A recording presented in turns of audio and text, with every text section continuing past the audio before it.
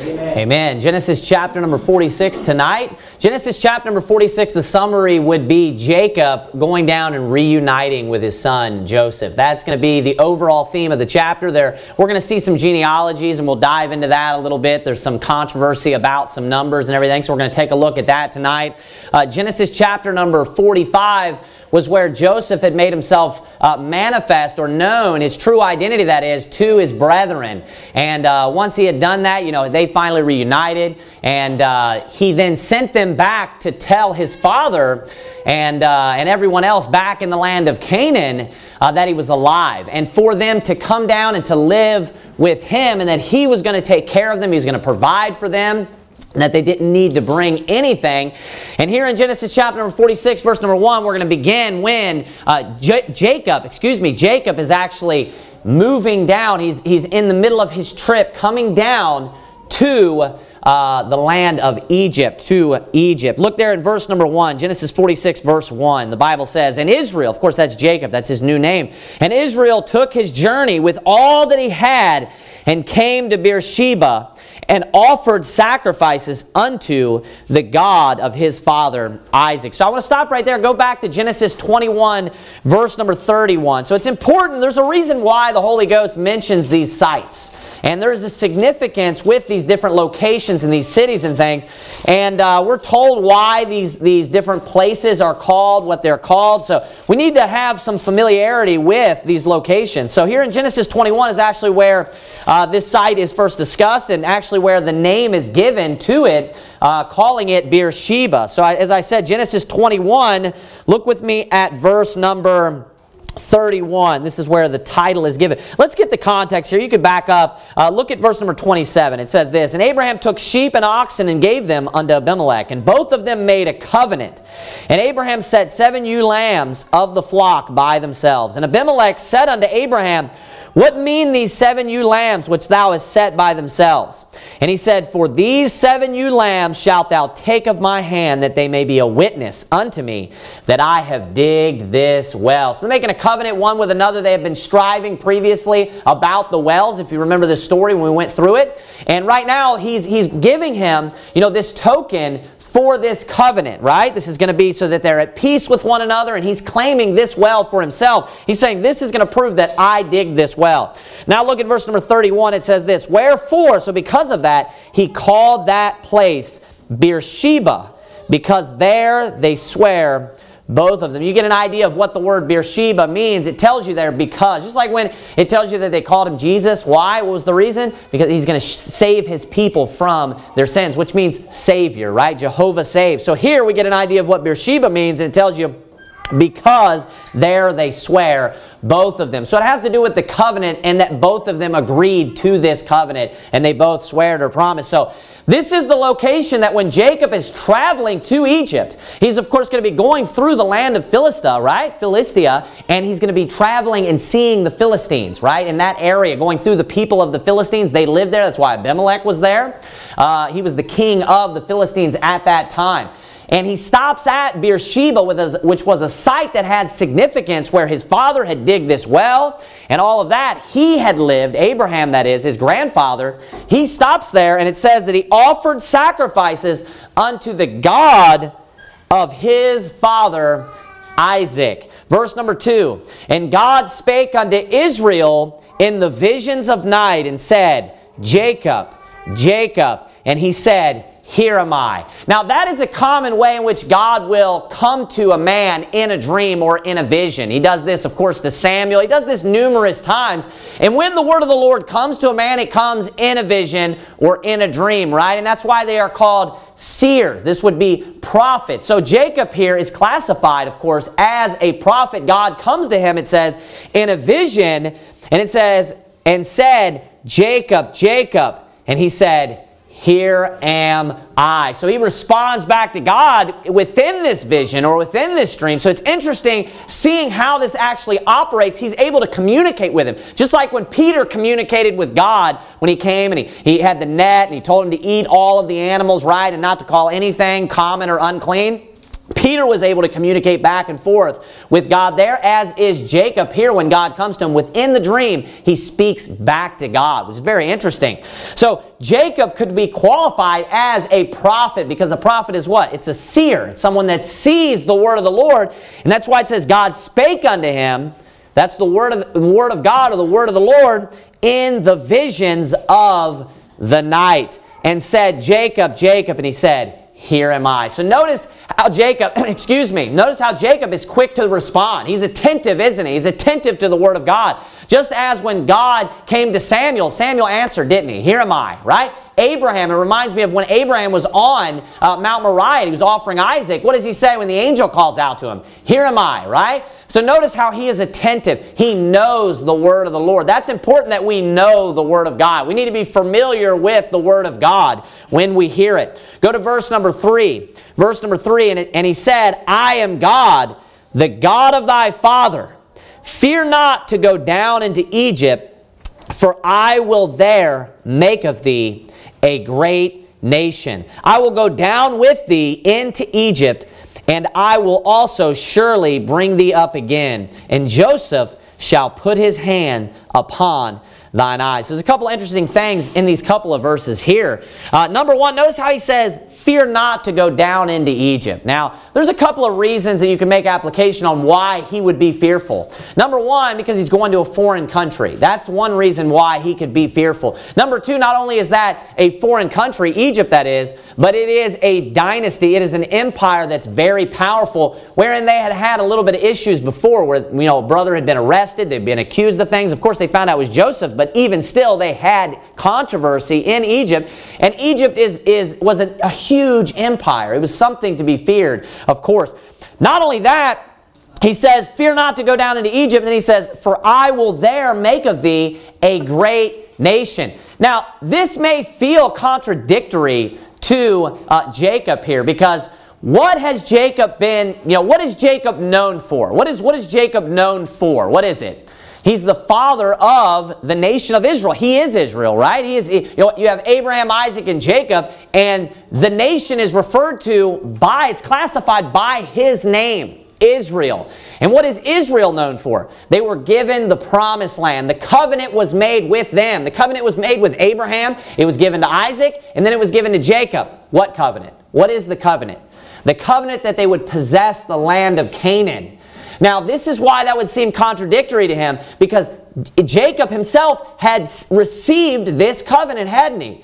This covenant, this blessing was passed down to him, and now he's being told, after he had never owned any of the land. He was still a stranger, it tells you in the book of Hebrews. Abraham, Isaac, and Jacob, they were in tents, and they were just sojourners. They never owned a plot of the land in Canaan, or in the promised land, right? And now he's being told, hey, I want you to leave. While he's in his old age, I want you to leave and I want you to go down to Egypt. Doesn't that sound contradictory? Doesn't it sound like, hey, I thought I was going to be possessing this land. I thought I was going to be receiving this land as an inheritance. Isn't that the covenant that you made with me? So God's telling him, hey, fear not to go down into Egypt. Because you could see why he'd be hesitant. Like, aren't I supposed to be receiving this land? Isn't the promise given to me that I'm going to possess this land? He says, for I will there make of thee a great nation. So notice he says, for. So he's reestablishing, hey, don't be afraid to go down there as if I'm not going to fulfill my covenant. He says, for I will there make of thee a great nation. Saying, I'm still going to fulfill my covenant. So the overall application and the primary reason why he's telling him not to be afraid is because this may feel like, hey, you told me that you were going to be giving me this land. I was supposed to be receiving this covenant, but he's reestablishing and saying, hey, when you go down there, I'm going to make of you a great nation. And of course, this comes to fruition because when they go down into Egypt, what happens? They multiply greatly, don't they? They multiply greatly, which is, of course, the immediate application. The full application is fulfilled in those going to the New Jerusalem, right? So it says there, for I will there make of thee a great nation. And then verse 4, very interesting, with everything I said in mind, verse 4 says this, I will go down with thee into Egypt. So notice he says, I'm going to be going with you. He's saying, I'm not going to forsake you. Don't feel like you're leaving my will when you go to Egypt, right? Don't feel like you're stepping outside of my will. I'm telling you to go there, and there I'm going to fulfill my covenant. I'm going to make of you a great nation, and I'm going to go down with you. So he's giving them this promise, you know, like God tells us in the New Testament, I will never leave thee nor forsake thee. He's saying, I'm going to go with you. What happens with Joseph? Even when Joseph is, number one, thrown into prison, right? And then later on, you know, well, he's given into slavery, to be specific. He's in slavery, and then he's falsely accused and then thrown into prison. What does it tell him? What does it say about Joseph's state and his relationship with God when he's in slavery? Do you remember the phrase that I pointed out 2 times in that chapter? It says, number one, but the Lord was with him, right? The first time, but the Lord was with him. It talks about him being sold into slavery, speaks of his negative, you know, situation and circumstances. It says, nevertheless, the Lord was with him. Then later on, everything seems to be getting better, doesn't it? It seems like he's starting to become successful. You know, everything is just going his way. God's blessing him. But then he's falsely accused by Potiphar's wife. And then he's taken and thrown into prison, isn't he? It seems like then he's just gone all the way back down. Everything was already bad anyways. He still was in, you know, a foreign land, had been betrayed by his brethren. He can't see his father, right? And then he's thrown into prison on top of it after that, right? When things seemed like they were getting better. You know what it says? Well, the Lord was with him. Now, even when Jacob's going down, what does God tell Jacob? He says, I will go down with thee into Egypt. Notice that. Those that are saved, those that are God's children, God will always be with us. Just like when Noah and his sons and their wives got on the ark, what does it say? It says that God was with them, right? It says that God shut the door of the ark and he opened the ark, right? He told Noah, come forth into the ark. And then he told them to go off of the ark. Why? Because God was with them the entire time. Those that are God's children, God will never leave you. Even when we get into sin, even when we live a wicked life, which is obviously horrible, we shouldn't, you know, go out and sin against God. We should keep His commandments. But even if you did, God still would never leave you. You know, we're told that the Comforter, He says that He's going to give us the Comforter, and it says that He may abide with you forever, never leaving you, forever. He's going to give you another Comforter, and He's never going to leave us. He's never going to forsake us, right? He'll be with us forever. Just like in this situation, when He's going down into Egypt, which seems to be a dark place, doesn't it? It's called the land of bondage. It's the picture of the world. And He's going into Egypt, and He's telling them, hey, fear not. And then He tells them on top of that, He says, I will be with you. Even when we're in dark places in our life, even when maybe we get, you know, sold into slavery, or we're in prison, right? Things are going bad for us. God is still with us. God is still there. We can always still turn to God, and we can find peace in the Lord. Whatever hard time you're going through, maybe someone close to you passes away, whatever it may be. We all have downs in our life. We all have problems that occur in our lives, right? One thing that you can always rely on that never changes is God will always be there. And He's never changing. He's just as solid as He was before. He's a firm foundation that you can always rest upon. He's never wavering. So it's comforting to know He's going with us. You go into Egypt, He will be there. You get thrown into prison, He's there with you. Look at what it says next. It says this, and I will also surely bring thee up again. Notice that. And I will also surely bring thee up again. Now, what was I saying in verse 3? Why did He tell him, fear not to go down into Egypt? Well, the reason was because he knew that Jacob would be hesitant because of the covenant. Because Jacob is well aware that that covenant has been established with him, and that he has been told, and he believes God. Even when things seem contradictory, he believes God. But God tells him, hey, fear not to go down into Egypt, for I will there make of thee a great nation, right? And then He goes on and says, I will go down with thee into Egypt. And He says, I will also surely bring thee up again. What's He saying? I'm going to fulfill my covenant. I'm going to fulfill my covenant. Don't think that this is, me not being faithful. Don't think that the way that everything is worked out, that now I'm just going to say, hey, maybe it's just best for you to go there. I'll give this land to somebody else. I'll give my covenant. I'm just going to take my covenant and give it to somebody else. You just go down into Egypt. No, He's saying, go ahead and go. This is my will. I want you to go. And then He reaffirms the covenant and says, I'm going to make of you a great nation in Egypt. And then He tells them, I'm going to bring you up again. Now, does Jacob get brought up again? He does. They carry him up, right? Joseph goes and they bury him, right? And also, if you remember, Joseph gets carried and he's buried there, right? But there's also a secondary application to this, because what does that land really represent? Is that the true promised land over, in the Middle East? Is that what you're just dying to move, is to the Middle East right now? You can't wait, until you get to the Middle East? Of course not. It's New Jerusalem in heaven. That's the true promise. Those are just, that land over there, when it was in its glory, of course, it was just a picture of the true land, but it was still never. It wasn't even close. Eye hath not seen nor ear heard, neither entered in the heart of man the things that God has prepared for them. That could never be compared unto the true Jerusalem which is in heaven. It never could be, right? So that's where the true covenant and the true promise lies, is in the New Jerusalem. So notice what he says to him again. I will go down with thee into Egypt, and he says, and I will also surely bring thee up again.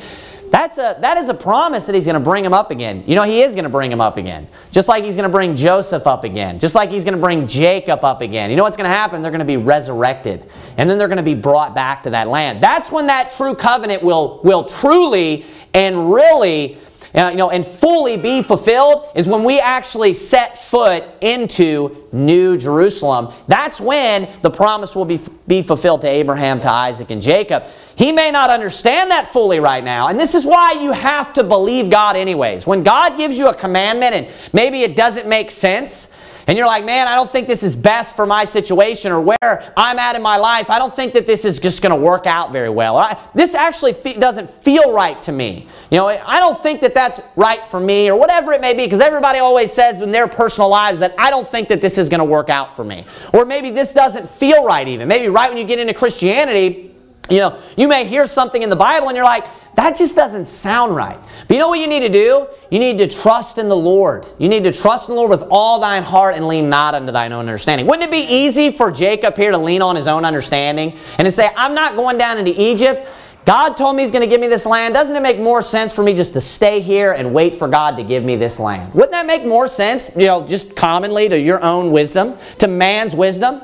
But that wasn't God's plan, was it? So if you rely upon your own wisdom and your own logic and your own philosophies and your own wisdom, you're going to be wrong. That's why you just need to believe God. You need to trust in the Lord with all your heart and lean not unto your own understanding. So you can see why in this situation, why Jacob would have been wrong if he went with what probably made the most sense to him. That's the whole reason why God came to him and said, fear not to go down into Egypt. Because he understood why he might be hesitant.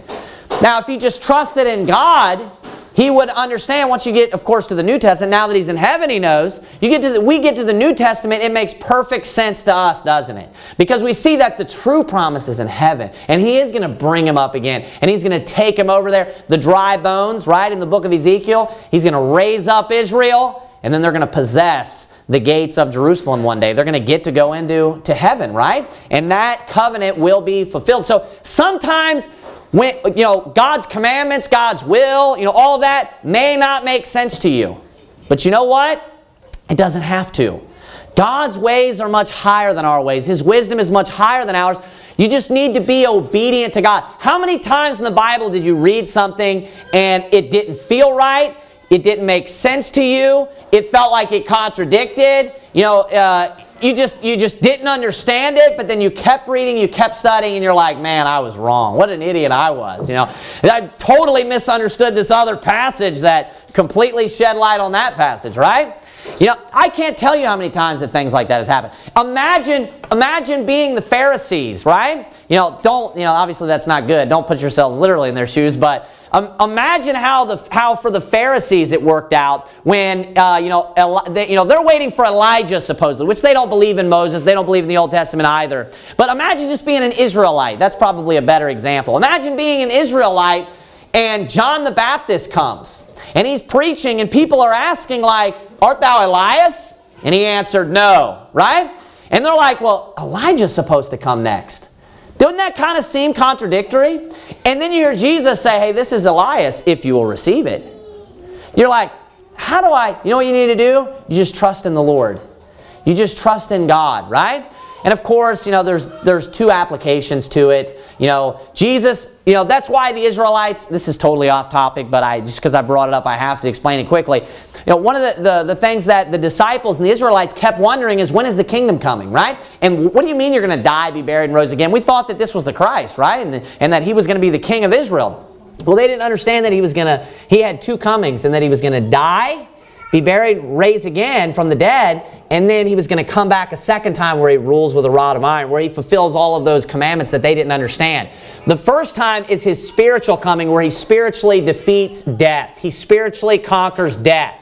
And John the Baptist was a spiritual first coming of Elias. He came in the spirit of Elias.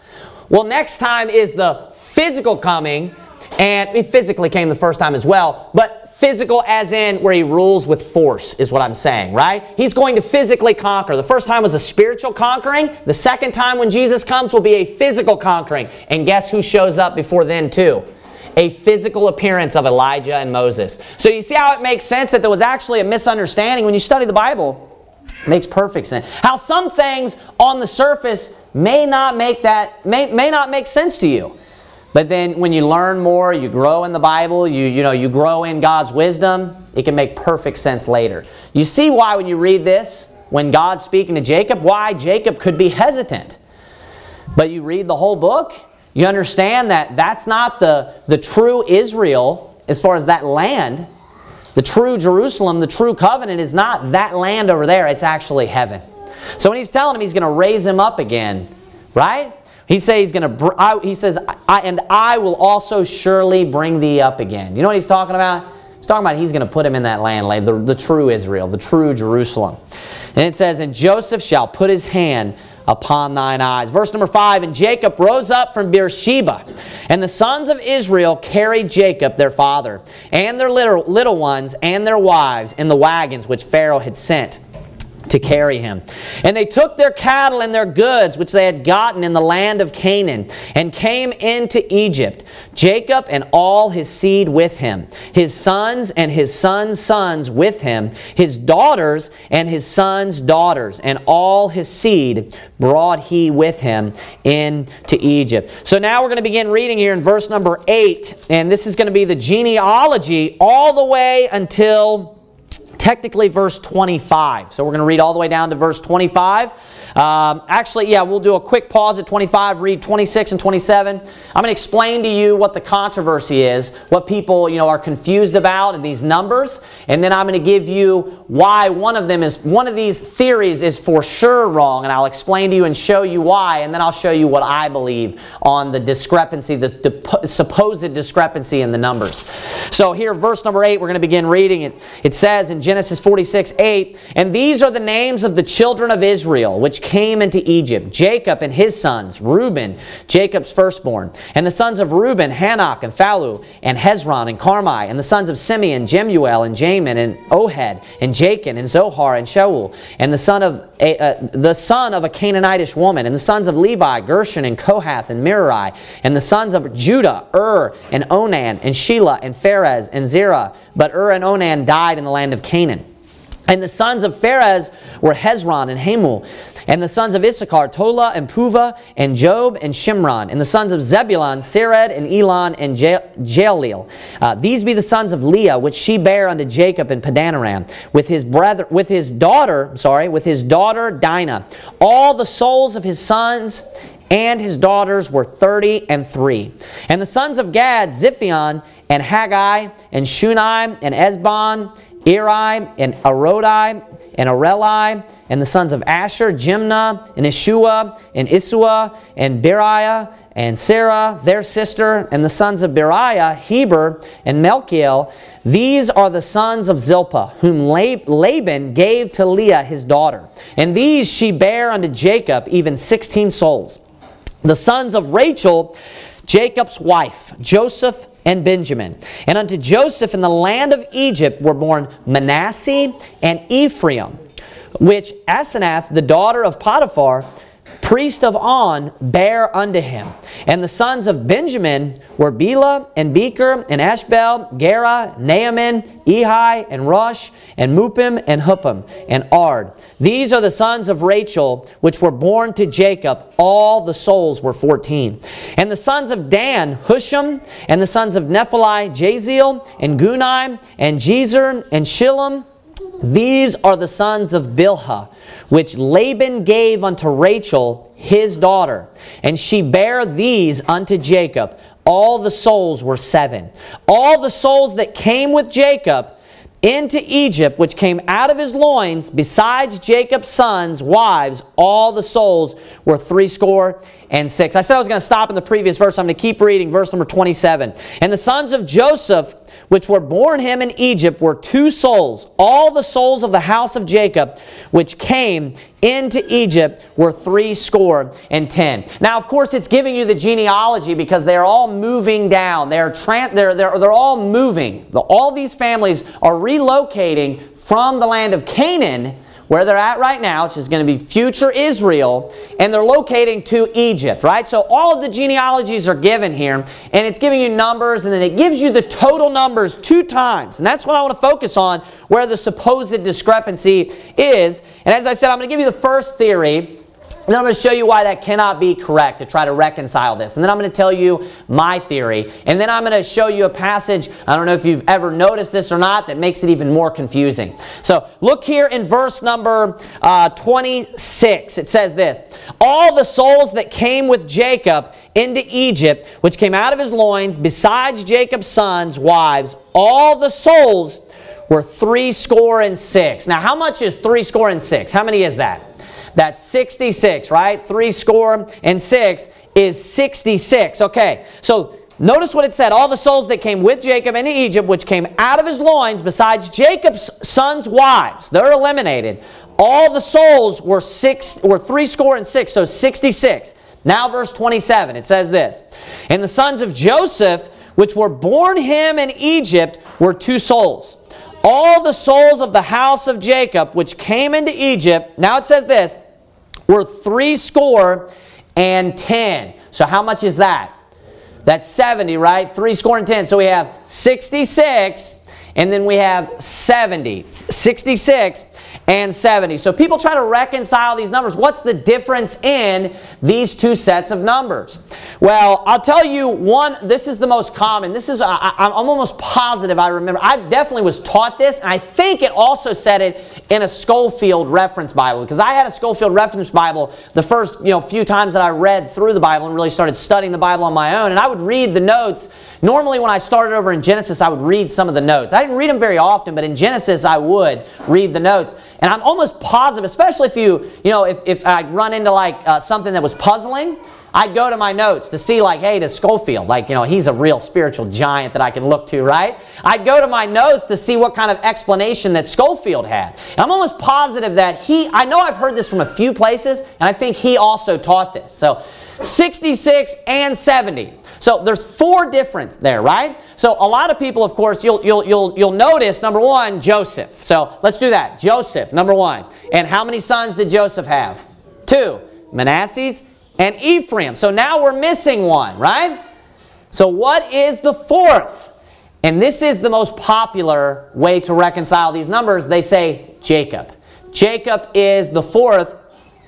And it looks good when they just read verse number 26. Because it says this. All the souls that came with Jacob into Egypt, which came out of his loins, besides Jacob's sons' wives, all the souls were 66. So it sounds like, well, that's talking about all the souls that came with him, so it makes sense that it's not including him there, right? Do you understand what I'm saying? It's saying he's counting all the souls that are with him. So it's saying these 66 do not include Jacob, right? Is everyone following me, right? So when we get to 70, to try to reconcile that number, we have Joseph, Manasseh, Ephraim, and maybe now they're counting Jacob. That makes sense, doesn't it? You get to number 70, it says, or verse number 27, it says this. And the sons of Joseph, which were born him in Egypt, were 2 souls. All the souls of the house of Jacob, which came into Egypt, were 70. So it says there, all the souls of the house of Jacob. Is that how it's worded? All the souls of the house of Jacob. So you could word it that way and still say, hey, maybe that is saying that now it's including Jacob. Because, of course, the Baker house, I'm a part of the Baker house, right? So you would include me as a number under that, right? Well, go to Exodus chapter 1. This is where you run into the issue. Exodus chapter number 1. And why I don't believe that that's how you reconcile this. Exodus chapter number 1, Look at verse number 5. Notice what it says here when it's restated. It says, and all the souls, watch this, that came out of the loins of Jacob. So is this including Jacob? Did he come out of his own loins? Of course not. And all the souls that came out of the loins of Jacob were 70 souls. So this number 70 right now, it obviously is aligning up with what we saw before. Can you include Jacob in this number 70? It's not possible. That's the most common answer to that I just gave you, is that now let's just throw Jacob in the mix. Well, when you compare Scripture with Scripture, we can see when the 70 number is given, it's definitely still not including Jacob. So Jacob, yes, he's not included in the 66 number, but he's also not included in the 70 number, because this is just the people that came out of his loins. I'm going to further prove this to you by 2 more scriptures. Go to Deuteronomy chapter 10. I think I have this right. I may not be going to the right place. We might have to look this up because I definitely want to look at this. Deuteronomy 10. Yeah, verse 22. Thy fathers went down into Egypt, it says, with 70 persons. And now the Lord thy God hath made thee as the stars of heaven for multitude. So now we see the number 70 repeated again, right? Okay, go back to Genesis chapter number 46. Now, you may have noticed this before and you may not. This shows the simplicity of the Bible. I want you to look at verse number 15. It says, these be the sons of Leah, right? Then it goes through the list. Look at the very end of it. We're 30 and 3, okay? So if you're good at math, just the number 33. Look at verse 18. These are the sons of Zilpah. Obviously, these are all of the wives of Jacob, right? Each one, it's going through the wives. It's segmenting them into subcategories and then giving you the offspring, the exact number of offspring from each wife. So here we're on Zilpah. These are the sons of Zilpah, and then it says at the end, verse 18, 16 souls. So we have 33 plus 16. Now look at verse number 22. Verse number 22. These are the sons of Rachel, right? Rachel. Look at the end of it. All the souls were 14. Look at verse number 25. Bilhah, the other wife. Concubine, but wife also. 25. These are the sons of Bilhah. And then it says this. All the souls were 7. You know what that adds up to, all of those numbers? That's 70. You know who's not included there because it's all of his children? Jacob. It's not speaking of Jacob. Jacob is not added into that number. Jacob is not a part of that 70. It's the 70 that came out of his loins. Just like Exodus 1:5 says, and right here when you add the numbers up, there's no discrepancy. Notice the consistency, even when the Bible's so meticulous to break down the amount of children from each wife that he had. So the 70 number is the number of his offspring or of his children, and even when you break the numbers down, they add up perfectly. Now, I'll tell you what I think this is. And I'm gonna say this, I don't have a perfect answer, but I'll tell you that this is 100% on the right track. And I'll explain to you why. Look at verse number 26. All the souls that came with Jacob, watch this, into Egypt. So who are we counting? Is it just his offspring? Is it just the amount of children that he had? What is it? It's those that went, what? Into Egypt. Notice how the answer is much more simple than you thought. So these are all the souls that went with him where? Into Egypt. Or how many? 66. Right? 66. Now, go over to Exodus 1:5 again. I want you to look at this. Exodus 1:5. And all the souls that came out of the loins of Jacob were 70 souls. Now, is that number the number of how many went down into Egypt? No. It's what? It's how many came out of the loins of Jacob. It's just his offspring. 70 is the amount of offspring that he had. That's the 70 number. 66 is a specific number for what? His offspring that went into Egypt. Do you understand the difference there? It's his offspring that went into Egypt. Now, I'll tell you the partial answer. I want you to look at verse number, where's it at? 12. Look at verse 12. It's of Judah, of course. And the sons of Judah, and Onan, and Shelah, and Pharez, and Zerah, watch this, but and Onan died in the land of Canaan. Are they a part of the 70? Oh, the part of the 70. Yes, they are a part of the 70. Are they a part of the 66? No. Did and Onan go down to Egypt? So people are trying to find this number somewhere else. That's not where it's at. The number is actually with who went into Egypt. That's the true answer. It's not, you know, the Scofield Reference Bible and every other explanation I've ever heard is they're going down the wrong track. The answer lies with who went into Egypt. The offspring is the 70, just how many children he had in general. And then the 66 number is a specific number about how many of his offspring actually went into Egypt. So we have two of them made up now, don't we? So 66, then we have 67, 68, right? Now Jacob, Manasseh, and Ephraim are a part of that 70. But what you could say is this. If you looked at verse number 26, and it would make perfect sense, all the souls that came with Jacob into Egypt. So did Joseph go with him into Egypt with Jacob? You know the story, don't you? We didn't finish reading it, but Joseph doesn't go. So Joseph, I'm sorry, is not included in that number. Either way you slice it, he's not in that number. He didn't go down there with Jacob. He was already there. And I just thought of this. You can further prove that. If you read it quite a few times in the book of Exodus, you probably remember. But it says at the end of verse 5, Exodus 1:5, for Joseph was in Egypt already.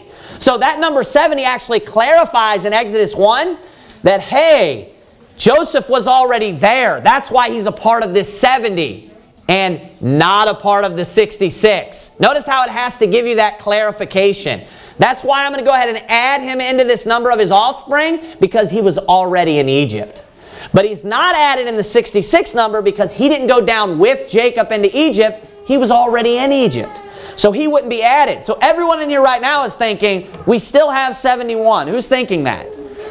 You know, right? That's, of course, you have Manasseh, Ephraim, and Joseph now at this point. Because when you look at Genesis 46, look at verse number 20. Because he's a part of the 70. Verse number 20, and unto Joseph in the land of Egypt were born Manasseh and Ephraim, which Asenath, the daughter of Potiphar, priest of On, bare unto him. Now, this is where I don't have the perfect next part of the answer. I'm not exactly sure how to reconcile this, but I'll tell you a possibility. Something very interesting happens when God gives the tribes and their land, and He names them in the New Testament. Does anyone notice there's different types of, there's different groups that are named, different offspring that are named, that are given, that are considered the 12. God will name the 12 tribes, and He'll change it up all the time, right? And what does He do with Joseph? This is very interesting. What does He do with Joseph multiple times? He doesn't name it the 12th as Joseph. What does He do? Or the 11th it would be as Joseph. What does He do? He doesn't name Joseph at all. He just says Manasseh and Ephraim.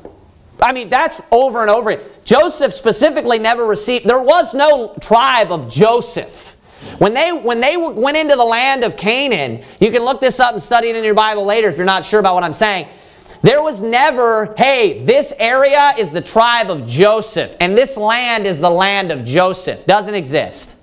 Doesn't exist.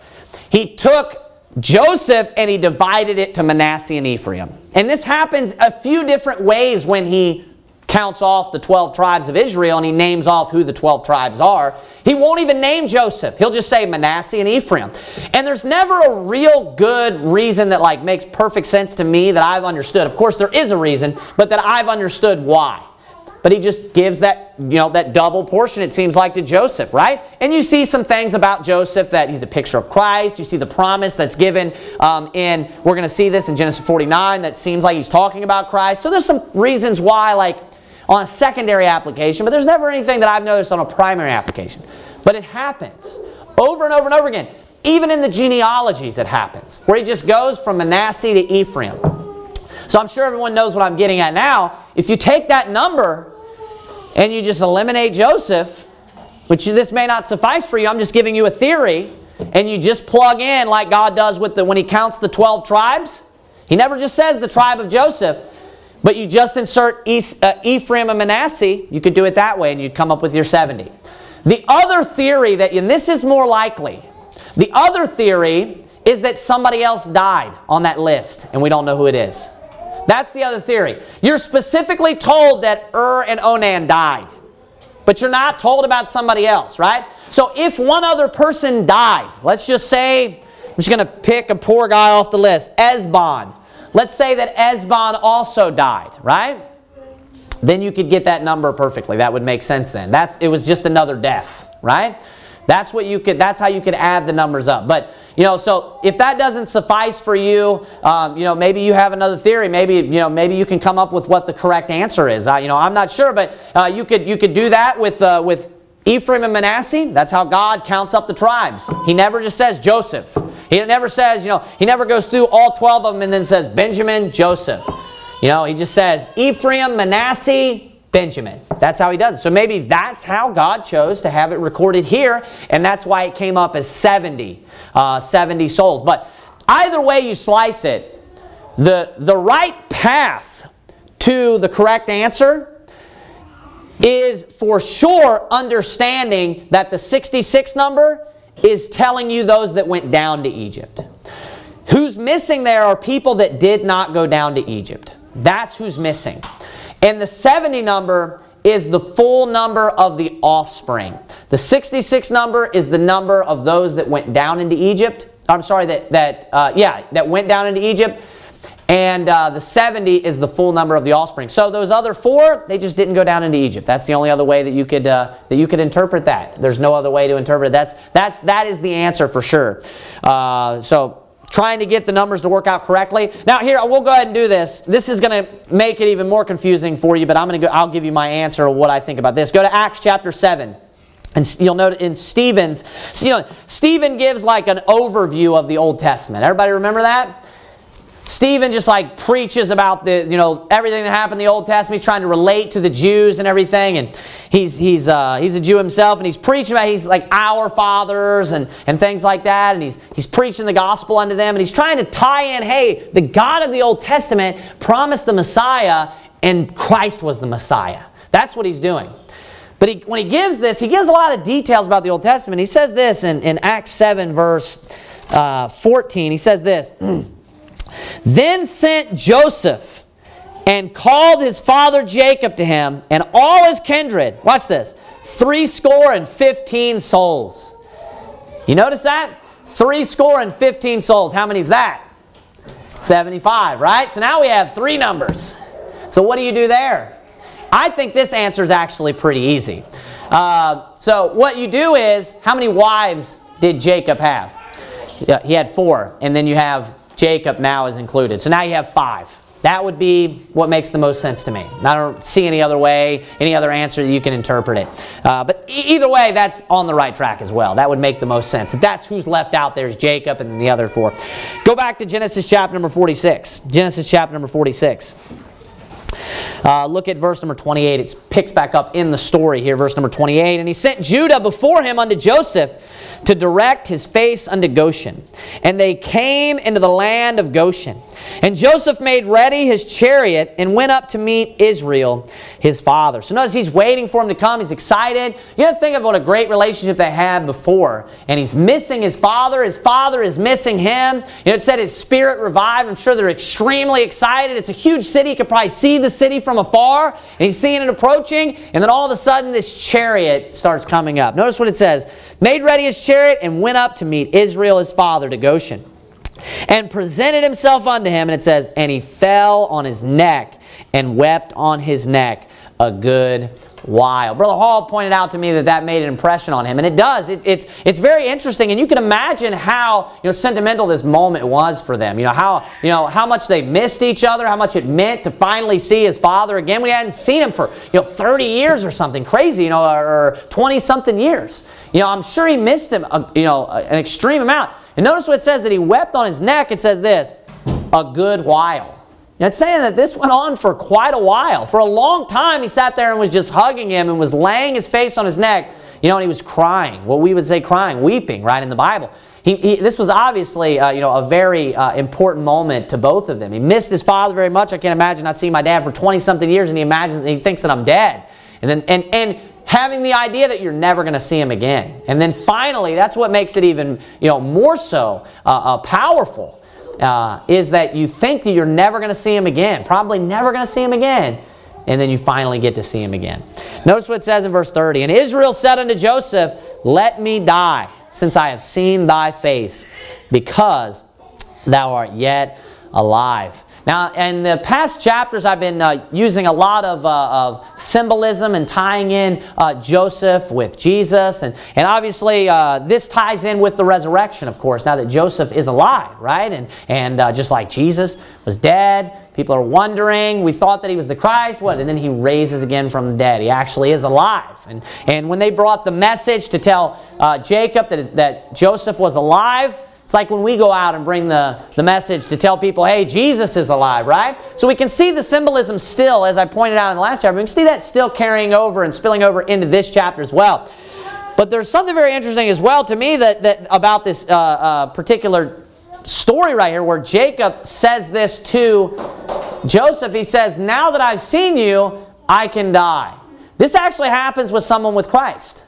Simeon. You remember there's the woman Anna the prophetess. She's in the temple night and day. She was a widow, for a very long time. And there was another man, Simeon, who would go into the temple. And it was revealed unto him by the Holy Ghost that before he died, he would see the salvation of the Lord. And when Jesus is brought to the temple and he sees him, he actually makes us a very similar statement, that now he can die, now that I've seen you, right? So it's a picture, of course, this is a picture of Simeon seeing the Christ, seeing the salvation of the Lord. And Joseph in this way was used to bring salvation to them. A physical salvation nonetheless, but a salvation to the people of Israel. Just like Jesus will save his people from their sins, Simeon that is, saw the salvation of Israel as well. And then he died, just like Jacob makes that similar statement here. Look at verse 31. And Joseph said unto his brethren and unto his father's house, I will go up and show Pharaoh, and say unto him, my brethren and my father's house, which were in the land of Canaan, are come unto me. And the men are shepherds, for their trade hath been to feed cattle. And they have brought their flocks and their herds and all that they have. Now, a lot of people are confused with the word cattle, and they think that it just refers to cows. It refers to any type of a herd of animal, and you can prove here that even sheep are referred to as cattle. So that's a good place if that confused you before. I've had that conversation with a few other people. You can see here that they're shepherds. It says, for their trade hath been to feed cattle. That's to feed sheep, right? Look at verse 33. And it shall come to pass when Pharaoh shall call you and shall say, what is your occupation? That ye shall say, thy servant's trade hath been about cattle from our youth, even until now, both we and also our fathers, that ye may dwell in the land of Goshen. So notice they're going to dwell in a separate land, in the land of Goshen. This is where they end up living out the entire time that they live in the land of Egypt, is this little suburb, if you will, of Egypt, Goshen. Then it says this, it's really interesting. I'll make an application of this and then we'll be done for the evening. For every shepherd is an abomination unto the Egyptians. Now, what does Egypt represent? The world, right? What is a shepherd in the Bible? What is a shepherd? The shepherd and bishop of your souls. What is that? It's Jesus, but what is he? It's talking about the pastor and bishop of your soul. So what is a shepherd? And you're actually called, the word pastor means shepherd. And when he's talking to a pastor in the Old Testament, he'll say, woe unto the shepherds of my flock. That's not a literal shepherd. He's talking about a pastor. And Egypt represents what? The world. Now look at that statement. For every shepherd is an abomination unto the Egyptians. Isn't that interesting? Isn't that true? How many hit pieces have you seen on CNN and stuff where they're just mocking and trying to make fun of independent fundamental Baptist pastors and shepherds? The world hates pastors of God's Word. They hate pastors of God. Just the other day I saw on Anderson Cooper, they were mocking and making fun of I looked him up, he's a Baptist, I think he's Southern Baptist pastor in North Carolina. They're constantly wanting to mock and make fun of shepherds and the pastors of God's Word that would stand up. And what makes them angry, of course they hate that the pastor stands up and sheds light, just like Jesus went around preaching the Word of God. They hate that the pastor stands up and sheds light on their wicked deeds. That's what they hate. That's why they hated Jesus. And that's why Jesus said, marvel not, my brethren, if the world hate you, right? When a shepherd is loved by the Egyptians or he's loved by the world, he's not an abomination, then there's a problem. Like Jesus said about the Pharisees, and he was specifically talking about them, who were the false spiritual leaders. He said, woe unto you when all men shall speak well of you. When there's a shepherd or a pastor that is loved by the world, Joel Osteen, Creflo Dollar, you can go through the list of all these heretics, Joyce Meyer, right? Go through the list of all these different shepherds. Billy Graham, even Baptists, independent fundamental Baptists will be like, Billy Graham was a man of God. When you find a pastor that the world loves, that is not a real preacher. That is not a real shepherd. That is not a real pastor. That's why Jesus said, woe unto you when all men shall speak well of you. You say, give me a proof text. Woe unto you when all men shall speak well of you. When the whole world loves you, there's something wrong with what you're preaching. You know why? Because the pastor and the shepherd is told, preach the word, be instant, in season, out of season. Reprove, rebuke, exhort with all long-suffering and doctrine. The majority of what a pastor is supposed to do is stand up and preach the word of God, and most of it's negative. Reprove, rebuke, exhort. 1/3 of that is positive, 2/3 of that is negative. You know how the world and the Egyptians end up loving a pastor and loving a shepherd? When he stands up and he just preaches good things. When he just preaches everything positive when I say good things. Obviously, everything in the Word of God is good when we speak morally and what's right, right? I'm talking about things that tickle their ears, right? Because, Paul goes on to say, for the time will come when they will not endure sound doctrine, but after their own lust shall they heap unto themselves teachers having itching ears. So notice that they're going to heap unto themselves. They're going to have all these different pastors and shepherds. They're going to just preach to them the things that they want. Do you think those shepherds are going to be loved by the world? If you show me a pastor, I don't care who it is. I don't care if you like him. It doesn't matter. If you show me a pastor that the world loves, that is a false teacher. That is a false pastor. Woe unto you when all men shall speak well of you. Now, maybe he's preaching a compromised message. Well, then he falls into the minority. But almost every single, I'm saying maybe he's saved and he's just preaching a compromised message, just to clarify.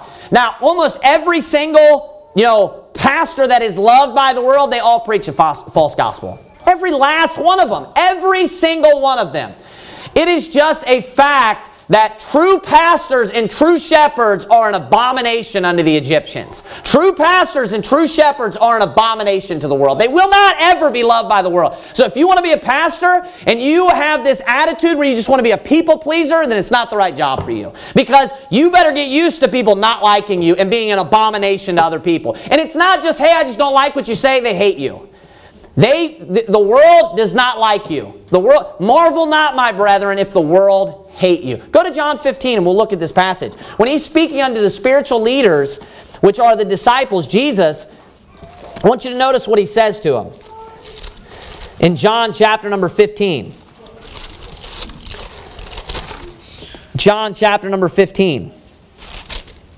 Look at verse 17. These things I command you, that you love one another. Look at verse 18. If the world hate you, ye know that it hated me before it hated you. Now, what is in John 10, what is Jesus called?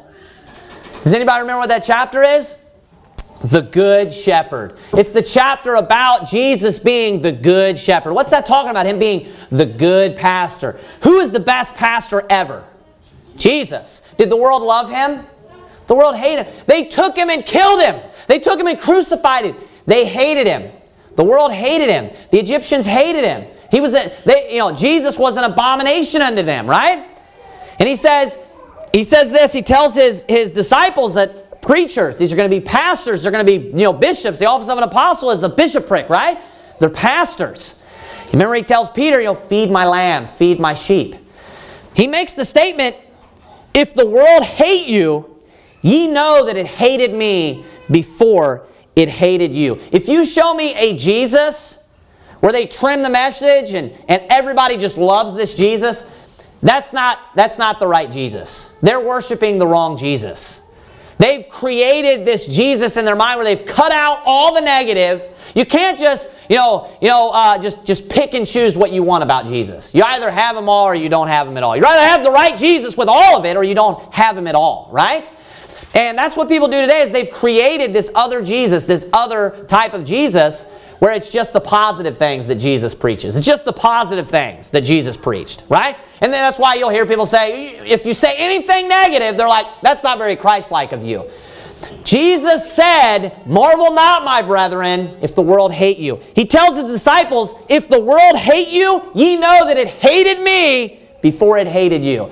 It actually shows that if there's a pastor, a shepherd, that is hated by the world, that proves that he's following Christ. Amen. That shows, hey, this guy's a good pastor.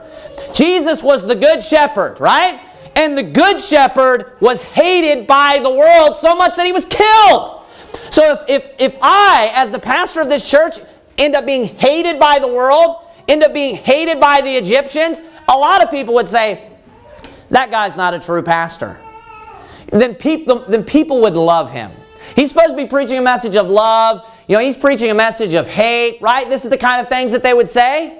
They'd say people would love him and accept him. You know, if he was a good pastor, he would be liked. They would look at Joel Osteen because he's accepted by the majority and liked by the world, and they'd say, that's a real pastor, wouldn't they?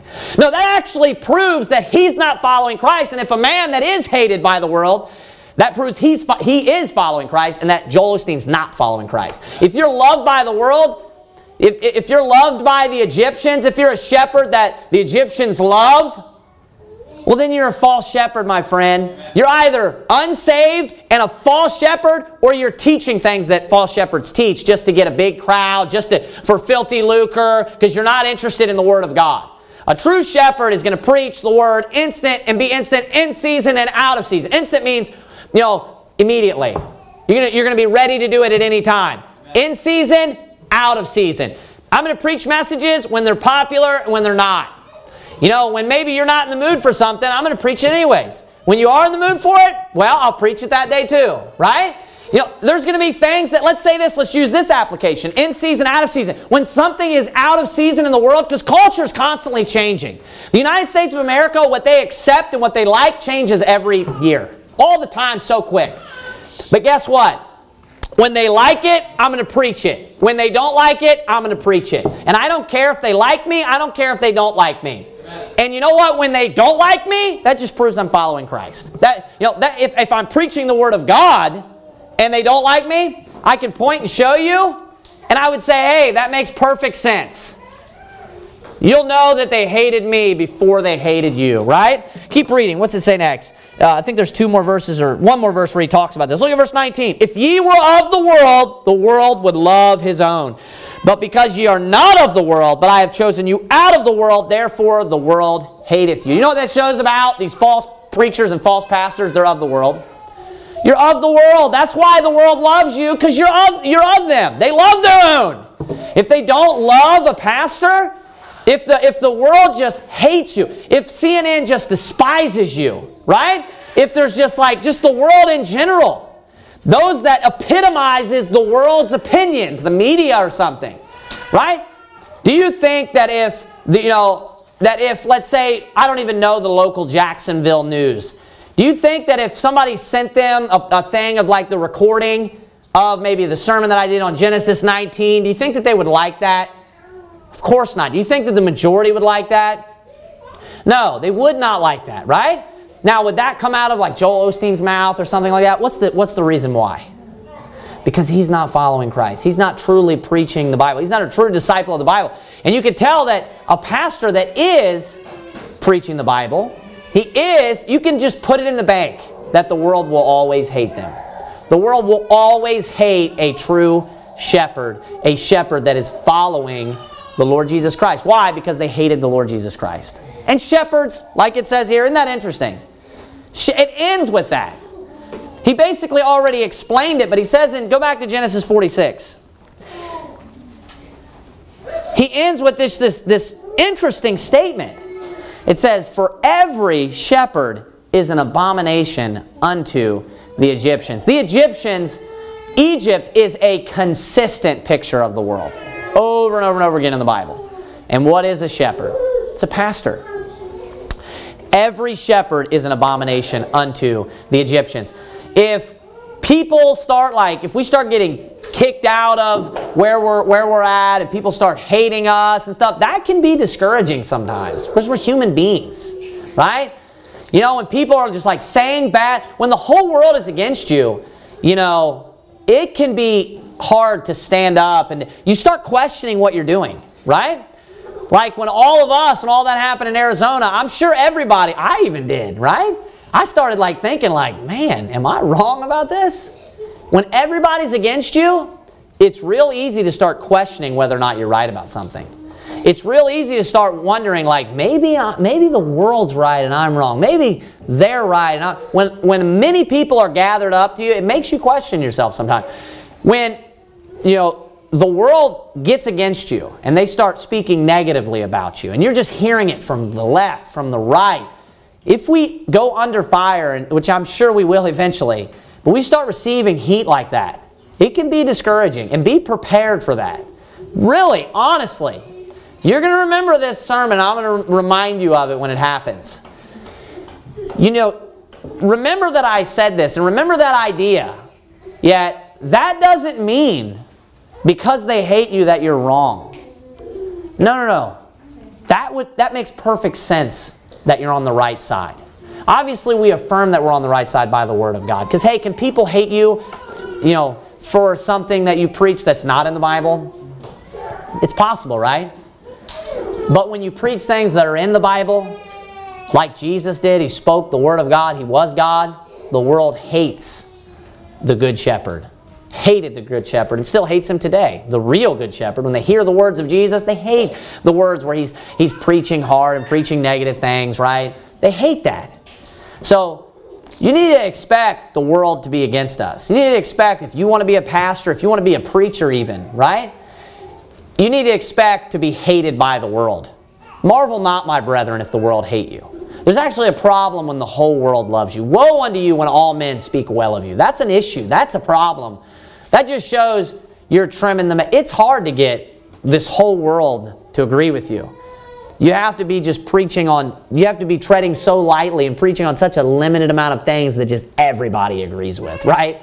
Just these few little things that you know that won't step on any toes, right? So don't be surprised when, you know, we get added to the Southern Poverty Law Center's list of, you know, the hate groups, and, you know, I'm sure that moment will come. You know, I'm sure that Jacksonville News will say things about us. I'm sure that they will. You expect that to happen, right? You expect to be hated by the world. Why? For every shepherd is an abomination unto the Egyptians. Let's bow our heads and have a word of prayer. Dear Heavenly Father, God, we thank you for your word, dear Lord. We thank you.